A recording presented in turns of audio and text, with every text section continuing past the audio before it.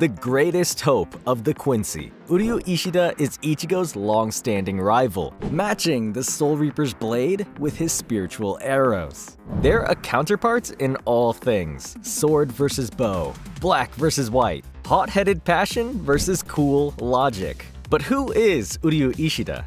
What role does he play in this final arc? Well, that's what we're here to explain.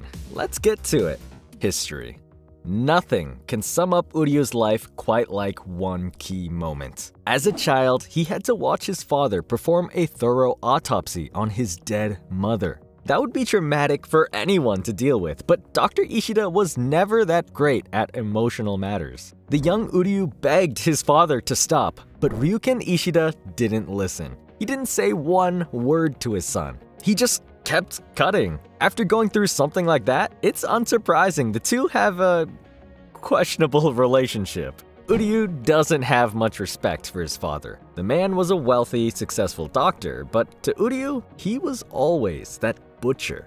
It's one more point that the Quincy shares with Ichigo, though neither brings it up. Kurosaki also lost his mother at a young age, within a few months of Uryu, as things turned out. But Ichigo had a supportive family beyond that. His father was annoying, but emotionally open and deeply supportive. His siblings are there for him, a constant source of support. Ichigo wouldn't trade his family for anything. The threat to them is what first made Ichigo become a Shinigami. Uryu just had an emotionally distant man he couldn't interact with. There was no chance of the young man sharing that kind of relationship with Ryuken. It's not really a surprise Uryu ended up latching onto his grandfather as a role model instead. Soken Ishida was everything his son was not: spiritual, calm, and above all, approachable. While Uryu's father was less than happy with his Quincy heritage, Soken still practiced their ancient ways more actively. It's probably also Soken who taught Uryu what the Quincy even are. With Ryuken rejecting the Quincy path of monster hunting, Uryu was naturally driven to embrace it. He learned all he knows about combat from his grandfather. Soken rejected the Vandenreich's advancements, maintaining the Let's Distill and teaching it to Uryu. We never saw much of the old Quincy, but it's clear Uryu cared for him deeply. Unfortunately, their time together didn't last. Soul Reapers ended up deliberately leaving the old man to die.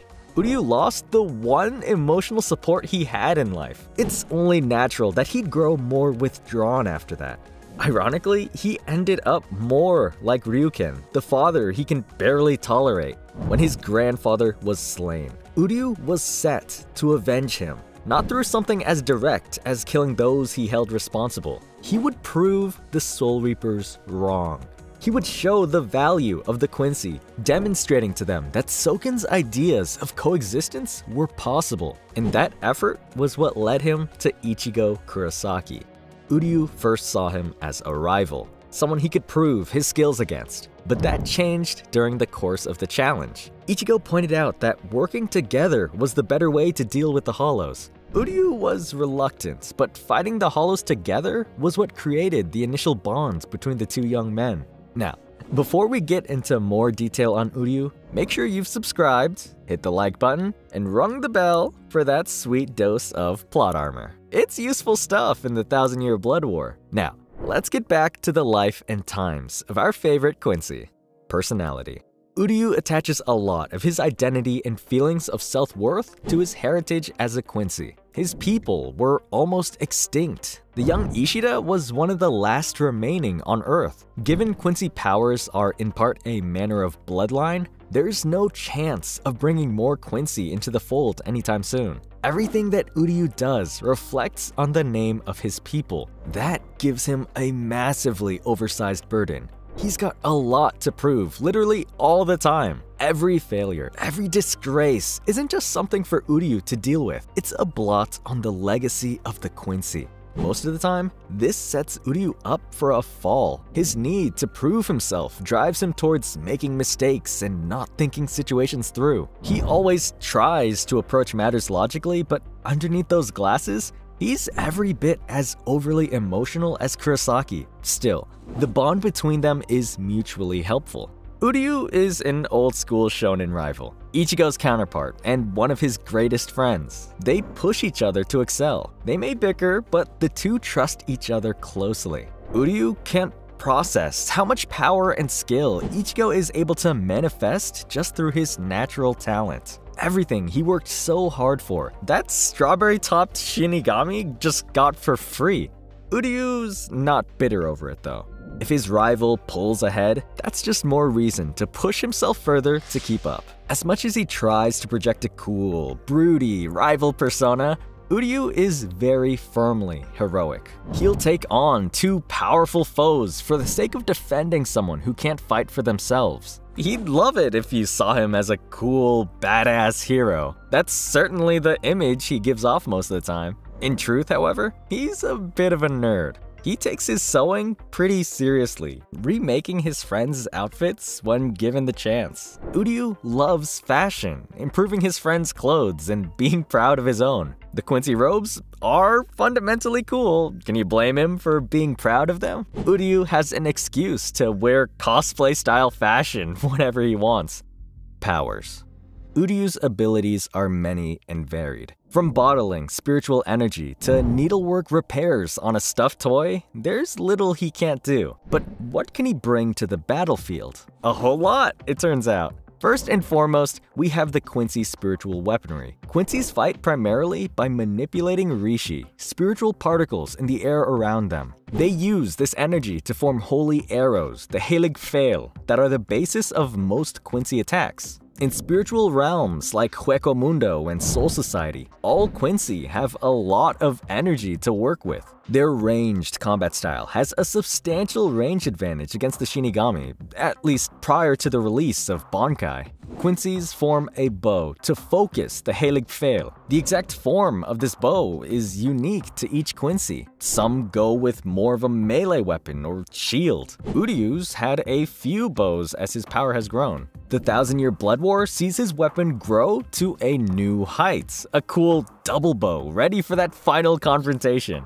The bow isn't limited to conventional fire, however. Quincy used the imagery of a bow, but it's more metaphor than literal weaponry. As such, they aren't restricted to one arrow at a time. Uryu can let fly with rapid-fire shots, enough to counter an enemy with a similarly rapid attack. The total fire rate at this point was approximately 1,200 fail in a single volley. Given his accuracy, that would be ludicrous in a large-scale battle. Uryu would be a force of nature, wiping out his enemies in a handful of seconds. With his obvious focus on ranged attacks, an enemy might think melee is Uryu's weak spot. All you have to do is ambush him up close and they'll score an easy win, right? They'd be very disappointed if they tried. Uryu is more than capable of using the Quincy's soul-bladed weapon, the Seele-Schneider. It's a useful trick. He can use the spiritual weapon to decouple particles, giving him more rishi to draw upon. Anyone who thinks that a Quincy is going to be easy to fight in melee will be in for a terrible surprise going up against Uryu. That said,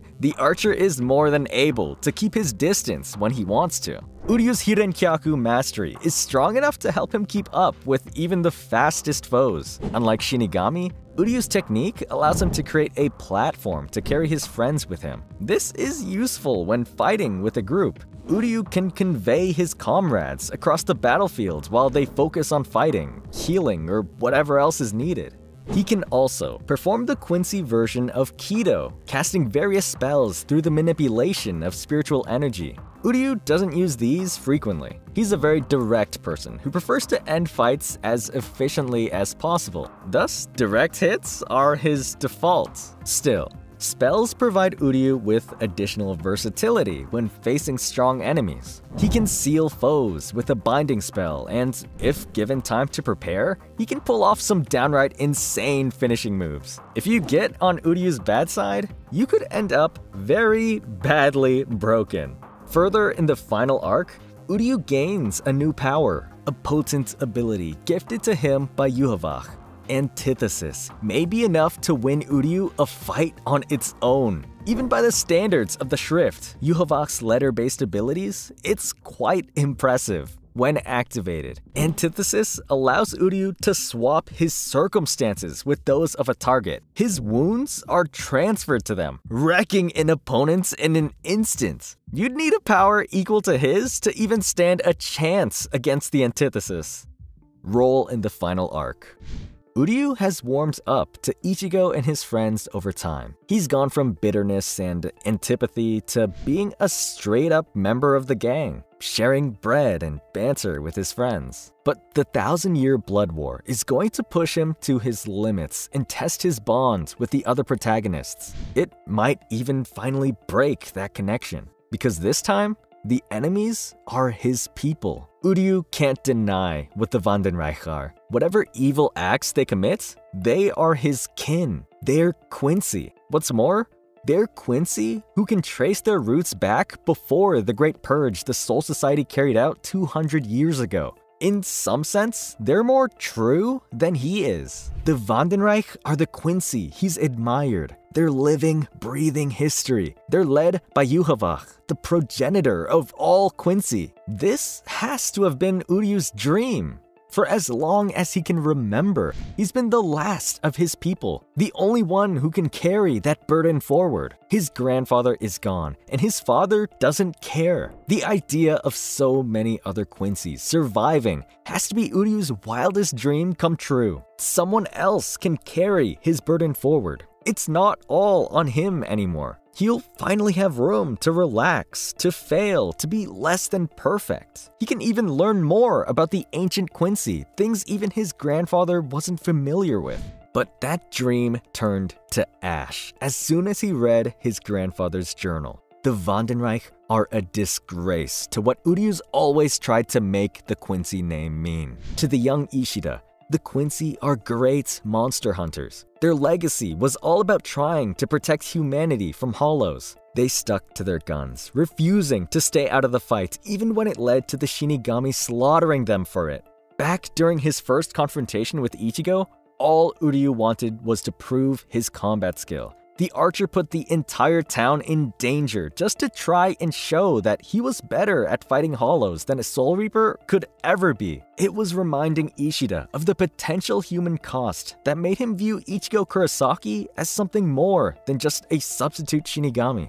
But the Vandenreich don't really care about human life. They share Uryu's feelings towards hollows in general, but rather than viewing them as an evil to be dealt with, Yuhavach's men view the creatures more as tools. They're disgusting to the Vandenreich, but the hollows are things to be captured, controlled, and thrown against their enemies. They purged the creatures from the mortal realm, but that was more about trying to destabilize Soul Society. Their grudge is purely with the Shinigami, and they'll do anything to win that centuries-old war. Even something as brutal and unforgivable as slaughtering mixed-blood Quincy to empower Yuhavach.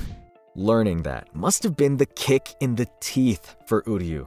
His mother died, not because of some illness or accident, but because of some distant despot who was hungry for power. For the first time, he has a target for his feelings beyond his father. But they're out of his league. The Vandenreich are Quincy who have spent 1,000 years perfecting their abilities. They have a new form that beats the Let's the Still without having to deal with its downsides. He can't hope to keep up with them or deal with the Vandenreich on his own. He's going to need to think through how best to deal with them. So, Uryu thinks outside the box. He joins the Vandenreich. He even abandons his Quincy robes to adopt their military uniform. It was the only way he could find the strength for what he needed to do. Uryu's always been willing to make questionable choices if he needed to in order to grow as a fighter. He'd even listen to his father for the sake of power. The Vandenreich may be corrupt, but their techniques aren't inherently evil. If Uryu can learn from them and figure out how they manipulate Rishi, he can develop his Quincy abilities to a mighty point. He can get tough enough to truly join Ichigo in the fight against Yuhavach and the Hidden Empire. Of course, that's the plan. Nothing says that it's going to work. The Vandenreich aren't fools and know the basics of Uryu's history. They can guess that he's not being entirely sincere with his request to join them. Still, they aren't worried about his betrayal. Yuhavok has mastery over the souls of Quincy's. Even if Uryu initially planned to take down the Quincy King, given time, he may be forced into loyalty. Even if, in the end, it means he'll have to actually fight Kurosaki. As much as they've bickered in the past, the two have never come to blows up to now. With this great war between Shinigami and Quincy, that may finally change. There's too much at stake here. Both Ichigo and Uryu have a strong personal investment in taking down Yuhavok. We can't get through the blood war without some kind of fight between these two. Let's hope there are no hard feelings afterwards. Uryu's future. The 1,000-year blood war leaves its mark on Uryu. Beyond the catharsis of finally facing his mother's killer, he learned something vital. Ryukin Ishida truly cared about her. That nightmarish autopsy? The Quincy doctor had been working to extract magical silver from his wife's heart. He forged this into an arrowhead, which he handed to his son during the final battle. Uryu used that to rob Yuhavok of his powers at a crucial moment, enabling Ichigo to finally slay the tyrant. Even if the Shinigami was the one who struck the final blow, Uryu was the one who made it happen. That has to have been a cleansing moment. Yuhavok was gone, as were his Quincy. The Vandenreich and their stain on the race's name had finally been erased. And it was all thanks to his father that Uryu was able to do all of this. A moment like that is enough to make you reconsider your past beliefs. It's a chance to finally let go and grow as a person. 10 years down the line, Uryu is working at his father's hospital. Now, he's Dr. Ishida, crisp, clean, and a consummate professional. He's saving lives and making the world a better place, just like Ryukin did before him. He hasn't forgotten his friends, though now he's busier than most of them. He can't get out of work to attend their reunion. All he can do is take a break on the roof and think of his friends having fun. That's enough for Uryu. It was a nice moment. Enough for the fast pace of that final chapter, but it left us with so many unanswered questions. Does Uryu still fight as a Quincy, or has he hung up his bow? Did he find a significant other, or is he single? We don't like to force characters into pairing off, but it's a big question with Uryu given his heritage. The decision to continue the Quincy line or finally let it rest is a big character point for him. And it's one that's ultimately not discussed in the manga, leaving things on a very ambiguous note. We could absolutely see some expansion on this with the anime adaptation, even if there's not much. A short scene during the final episode would do wonders. Imagine Uryu at home, getting to talk to his wife and child, perhaps even training his kid, just like his grandfather trained him. We might even get some great comedy from Ryukin, the stone-faced doctor having to adjust to life as a grandfather. It would be nice to see everything come full circle, with Uryu stepping into Soken's role as a friendly tutor. He'd do well at it. He has all the logic of his father and all his grandfather's love of honor. If we close on the same note as the manga, introducing Ichigo and Rukia's kids, it'd suck if we didn't get to see a successor to the Quincy. It's a simple expansion, and one I think we could very well get. A new Ishida would be Uryu's chance to solidify his legacy and make the Quincy traditions something to carry forward into the future. Well, that's Uryu Ishida explained. Do you prefer him or Ichigo? Would you like to see his role expanded in the anime adaptation of the 1,000-Year Blood War? Let us know in the comments below. Thanks for watching. I've been Anthony Fan. Have an awesome day.